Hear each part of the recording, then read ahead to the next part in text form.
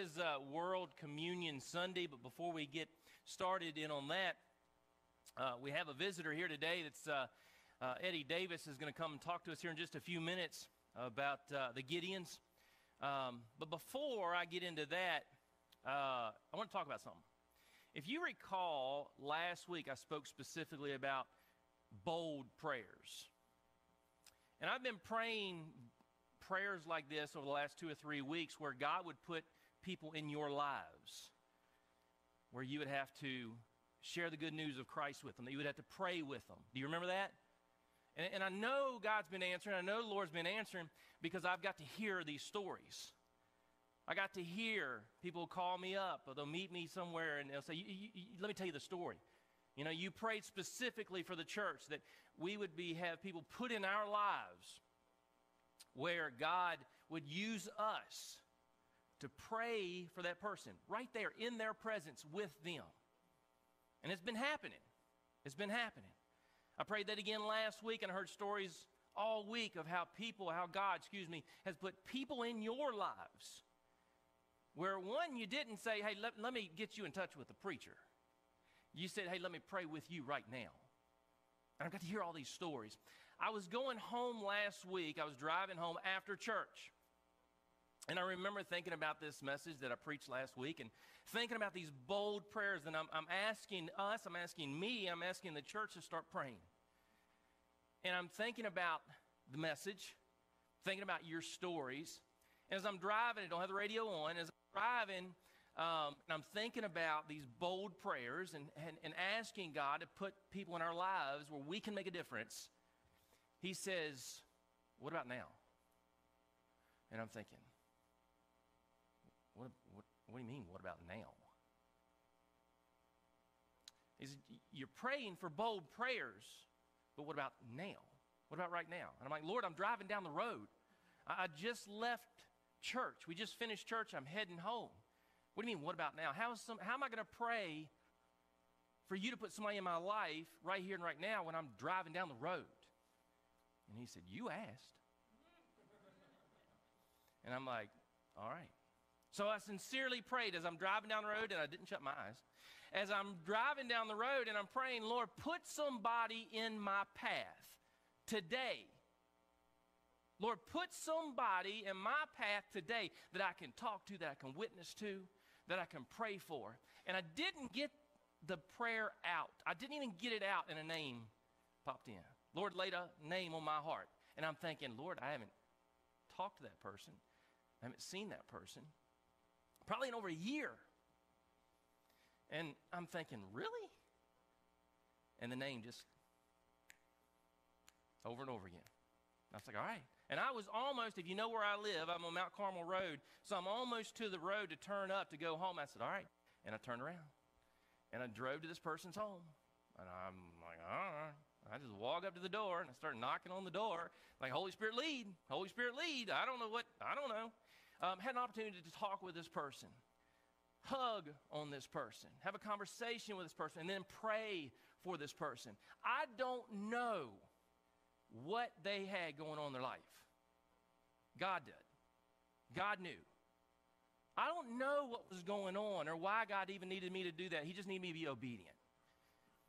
And as I left the house and I'm driving home, Lord said, yes, pray those bold prayers where I'm going to put somebody in your life, but don't ever forget that you've got to take it to them.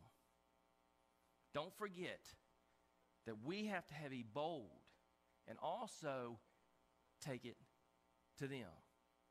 And I couldn't help but think about this today when I think about the Gideons and what their ministry is and what they're doing.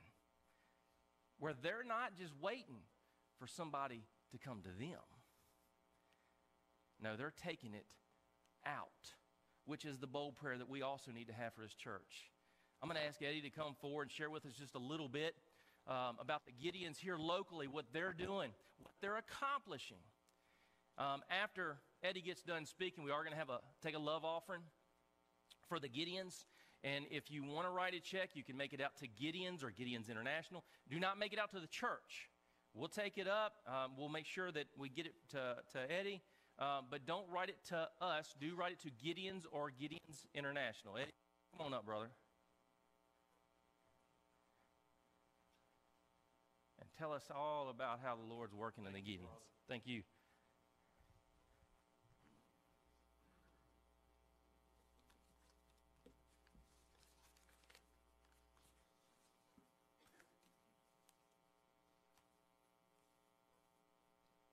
Imagine this situation. You're 13 years old, and your parents are atheists and alcoholics. One or the other is bad enough. But John Price, 13 years old, parents were both atheists and alcoholics. He was sitting in a hotel room in Miami, Florida one night. His mother was passed out on the bed. His daddy had gone bar hopping in town, and he was bored. He had watched all the TV he wanted to watch, so he started looking through the drawers, checking things out. Well, he found a Bible, one like this, a Gideon Place Bible. His parents had told him not to ever open it because it was full of fairy tales. But just like any kid, if you're told not to do something, you're probably going to do it. So he did. And he opened it up, and it fell on Psalm 27:10. When my father and my mother forsake me, then the Lord will take me up. He snapped it shut. He said, how does this book know me? My mother and father. The Lord will take care of me. When he left, he took the Bible with him. And every night, when he possibly could, without his parents knowing it, he would read the Bible.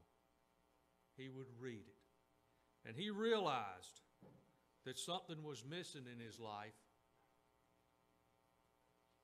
And I guess this song that we just heard, a king like this, has there ever been another king like this? He realized he needed Jesus in his life. He gave his life to Jesus because of a Gideon Place Bible and not listening to his parents. I'm not sure what happened to his parents, but I do know that John K. Price III is serving as a pastor in Clintonwood, Virginia. And he is very thankful to the Gideons and to the church that made it possible for the Gideons to put that Bible in that hotel room on that night.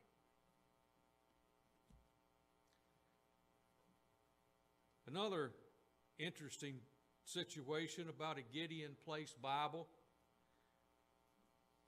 Gentleman says the first time my wife and I discovered a Gideon Place Bible in a hotel was in the USA. We were doing some traveling, and we looked around and found a Bible in the drawer.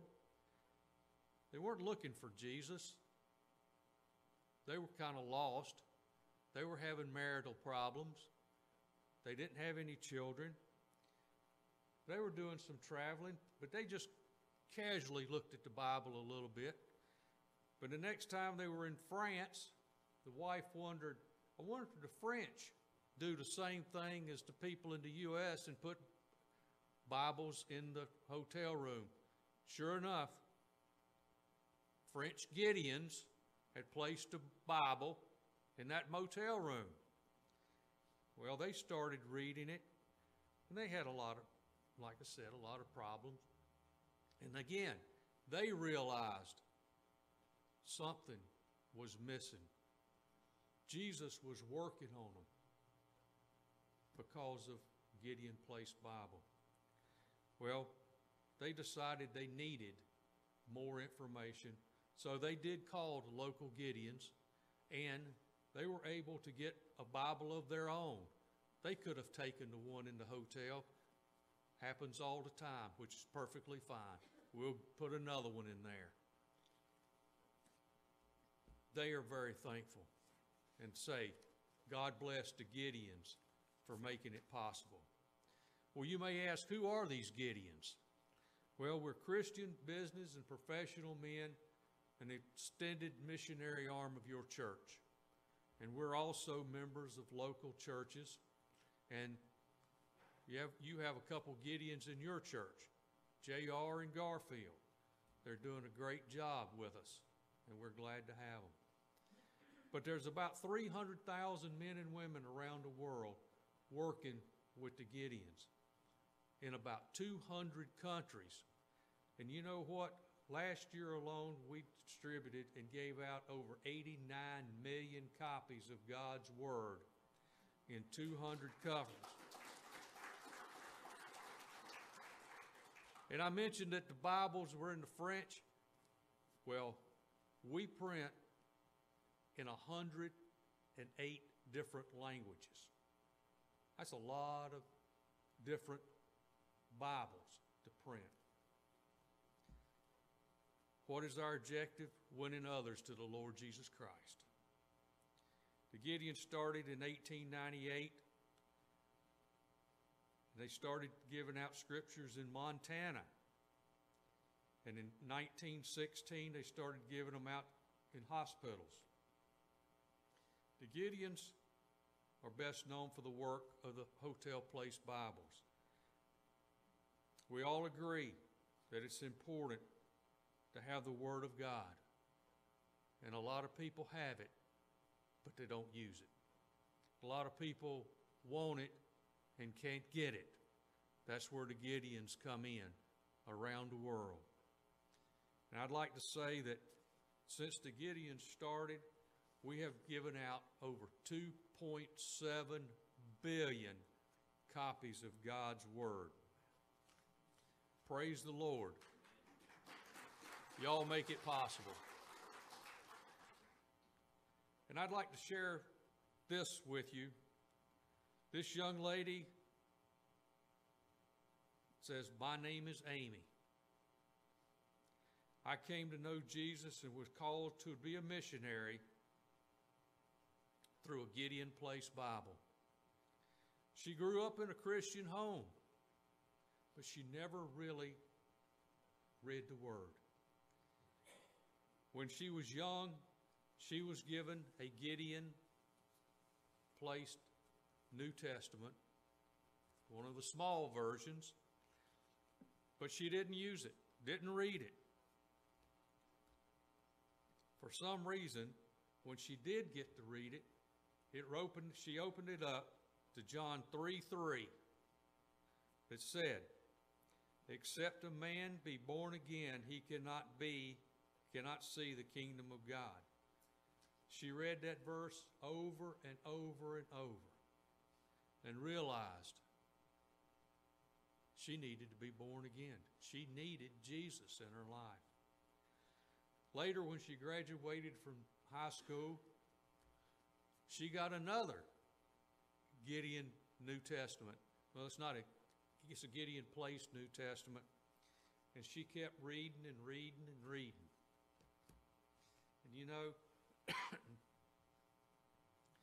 through the Gideons that had an impact in her life, she prayed and prayed. And she became a music missionary, which I've never heard of. I've heard of missionaries, but she was a music missionary for 7.5 years and traveled around to 33 different countries, spreading God's Word through her music. And she just loves the Gideons, and she just wanted everybody to know that. Brothers and sisters, God has allowed us to partner with the church distributing scriptures in schools when it's possible, colleges. This coming Tuesday, the Page County Gideons are going over to help the Harrisonburg Gideons at JMU give out scriptures to the students on campus. We do that every year to kind of help, because they can't do it alone, because there's a lot of students roaming around JMU. So we're going Tuesday morning to help with that distribution. And then also at the fair here, we have a booth at the Page County Fair. And this year we gave out 228 scriptures to the students from 5th grade to the 12th grade. To the hospitals, police department, fire personnel, nurses, doctors' offices, wherever we can possibly put a scripture, we try to do it. And we also go to the jails, and JR does a great job with that. He gives out scriptures at the jail whenever he's there. And anytime that there's a opportunity at the jail, they obviously need help. And some of the pastors and Gideons around go to the jail to give them a scripture if they would like one. It's never forced, but here it is if you'd like it. How can you help?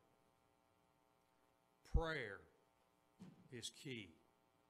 And we appreciate all your prayers, especially all those Gideons that are going through all the countries, and some places are dangerous, but they go anyway to give out God's word. You can also financial support, and we appreciate that. And we also have cards that are available that you can use in memory of. You can send a card and make a donation to the Gideons International in memory of someone. And one of these Bibles is only $5. And you never know how many lives it might touch. Might be another John Price, who's 13, that took it and became a pastor. You never know. These are about $1.50. And also, we handed out this morning the little bulletin that's got some information in here about the Gideons. And at some point, at any time, you'd like to make a donation to the Gideons, you may do so. And like I said, prayer is important, but the churches make it possible for us to do the things that we do. And I'd like to thank y'all for allowing me to share the work of the Gideons with you. And God bless you. And there's never been another king like we have.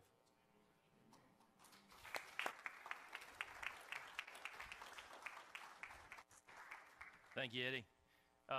If you recall, I think he said since the beginning, roughly what, 2.7 billion Bibles? Is that about right?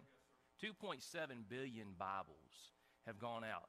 And you don't know, you'll never physically see the impact that has on the world. And that's only possible. That's only possible because of your giving, church giving. Being able to give $5, $1.50 for a Bible that goes out to touch somebody's life, a 13-year-old, changes his life, who later becomes a pastor and leads, you don't know, hundreds and hundreds of people to Christ because of $1.50, because of $5. At this time, I'm going to ask ushers to come forward. We're going to take up a love offering for the Gideons. Again, if you have a check, you want to make it out to Gideons or Gideons International, it'd be greatly appreciated.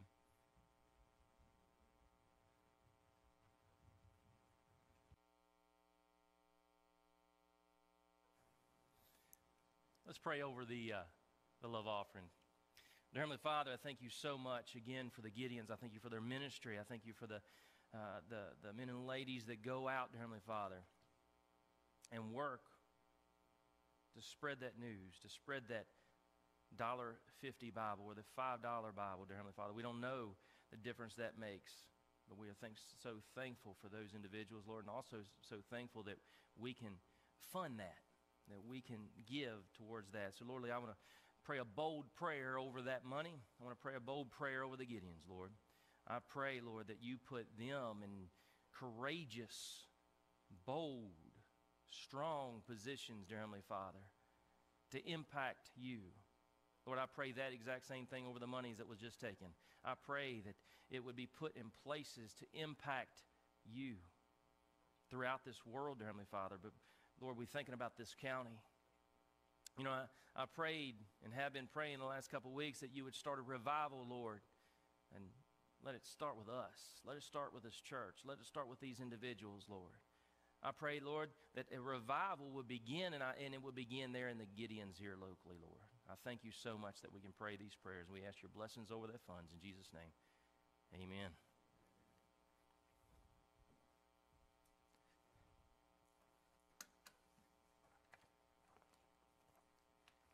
Since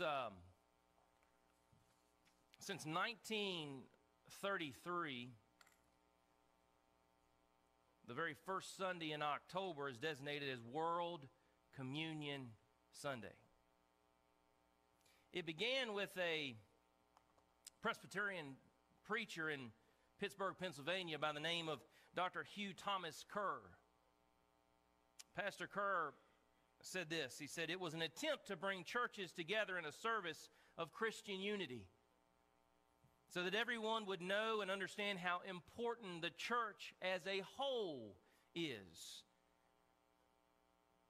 and how each congregation is interconnected with one another." Donald Kerr was asked this question. Said, how did the idea of World Communion Sunday spread from the very first service to the worldwide practice that we know it is today? And this is what he said. He said, the concept spread very slowly at the beginning. People did not give it a whole lot of thought. It was during the Second World War that the Spirit caught hold. He said, because we were trying to hold the world together. Worldwide communion symbolizes the effort to hold things together in a spiritual sense.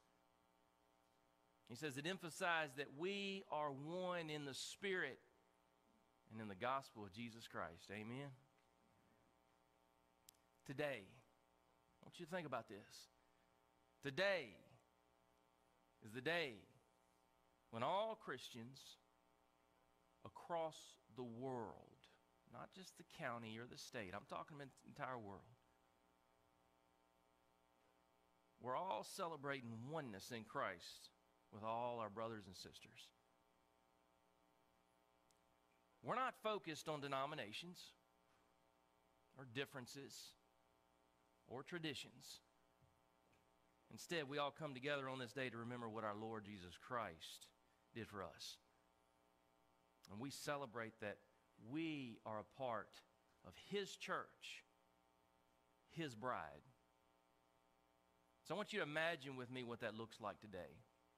Take a second, let that sink in. Everywhere across the globe, Christians all over the globe are celebrating World Communion Sunday. There are some Christians worshiping and taking communion in a grand cathedral. Some maybe are in a mud hut out in the jungle. Some are taking communion in a one-roomed country church, while others are sharing in the body and the blood of Christ in somebody's home. And I don't doubt that some are hiding in a basement in a communist country somewhere, risking jail time so that they can do what we're getting ready to do. And we don't have a care in the world. We're not threatened. Christians all over the globe are coming together today to recognize the sacrifice our Lord Jesus Christ made for us.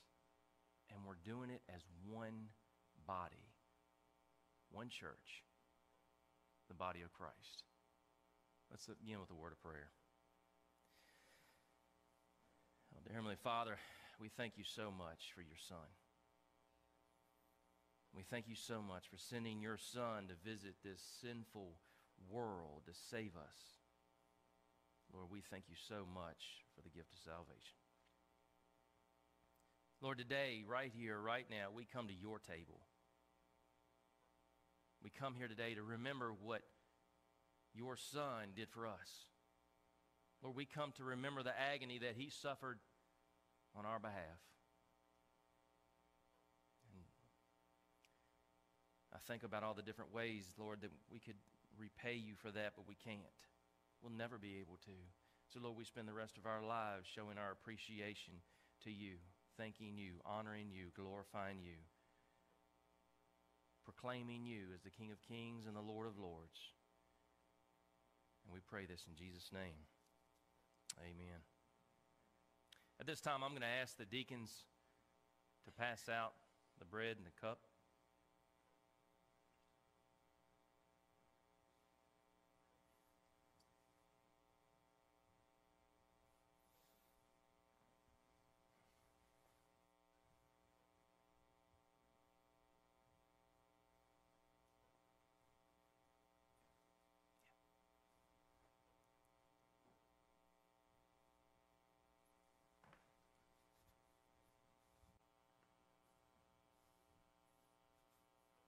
1 Corinthians 11:23 through 26.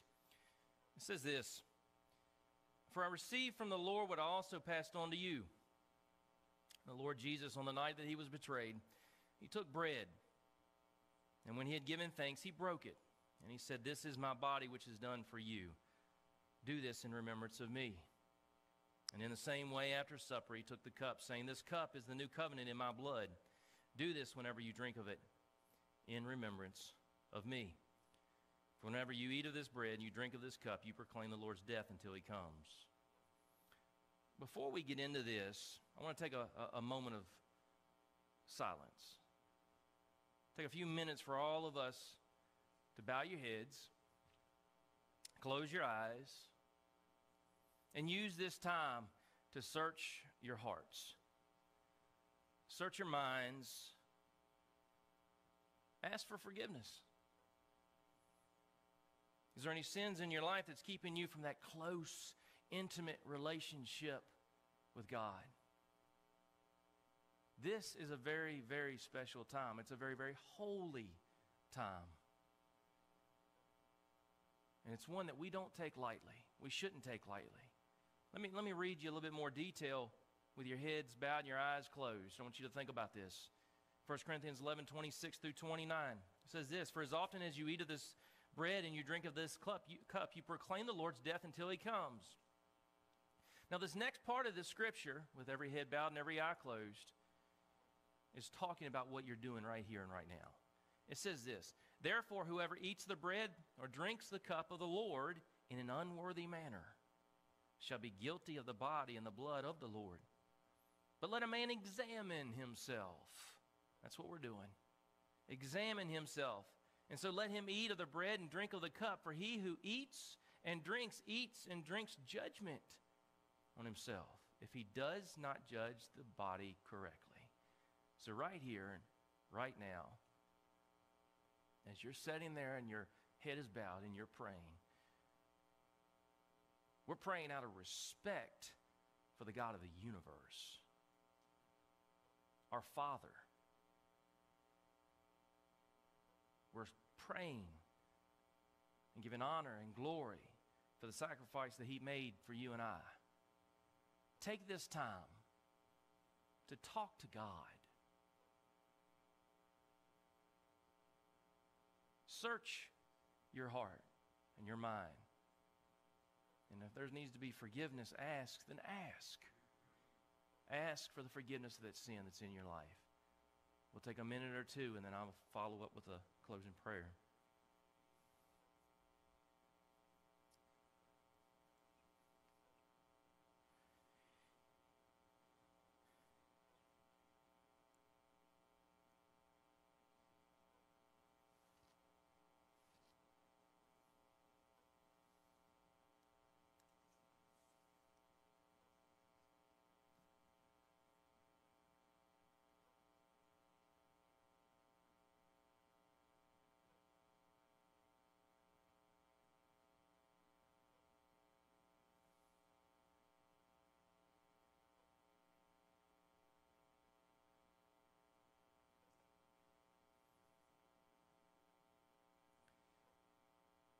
Oh, Father, we are so thankful. So thankful for this opportunity to say thank you. Thank you for the sacrifice that you made for us. Thank you that we can have a relationship with you, a relationship with the God of the universe. Lord, I want to thank you for your perfect plan, even though we don't always understand it or get it. We just have to trust in you. Father, we ask for forgiveness for the shortcomings as Christians. Lord, we ask for forgiveness for any sin in our lives. And Lord, we seek to follow you closer every single day. Lord, give us that strength. Lord, and I pray, give us that conviction. And I pray it in Jesus' name. Amen. All of us who are in love and fellowship in the family of God, and earnestly repent of our sins, who humbly put our trust in Christ, who desire His help that we might walk in that newness of life. We're invited here to His table to draw near to God and receive this holy communion.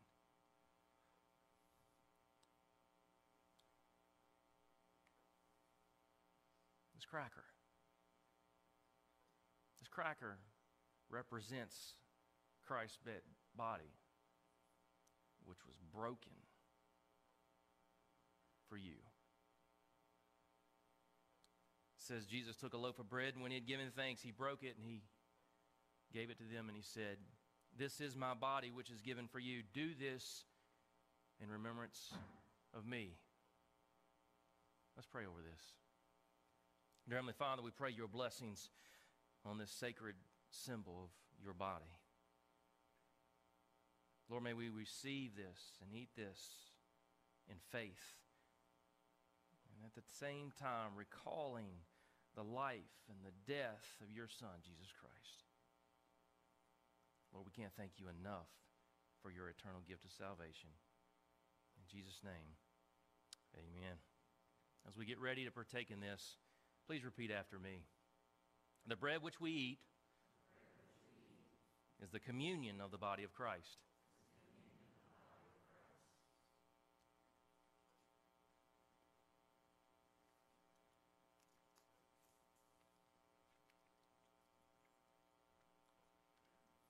This grape juice, simple little juice, but it represents Christ's blood that was shed for us. That blood was shed for you. Think about it like this.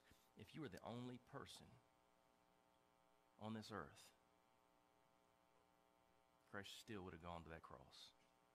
And all of that blood was shed for you, shed for me. Jesus said, "The cup that's poured out for you is the new covenant in my blood. Do this as often as you drink in remembrance of me." And we are reminded, for as often as you eat of this bread and drink of this cup, you proclaim the Lord's death until He comes. That's hope. Let's pray over this blessing. Oh Lord, we are so thankful again for the love that you have poured out for all of us. Lord, we ask your blessings on this sacred symbol of the blood of Jesus Christ. We know that our eternity would not be possible, Lord, without your shed blood. And we thank you again in Jesus' name. Amen. As we get ready to drink, please repeat after me. The cup which we drink is the communion of the blood of Christ.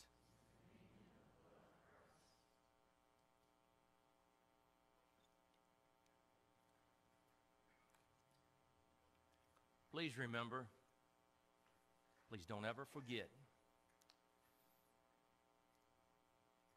we've got a lot of things going on in our lives. Rocky roads, ditches, a lot of hills, sometimes mountains. But there was no greater sacrifice than this. Let's close in a word of prayer. Dear Heavenly Father, again, we're so deeply thankful, deeply grateful to have a place at your table to share in this sacred food. Lord, we pray that we bless you in everything that we do, that you're glorified in our lives, in the life of this church. We love you so very much. In Jesus' name, amen.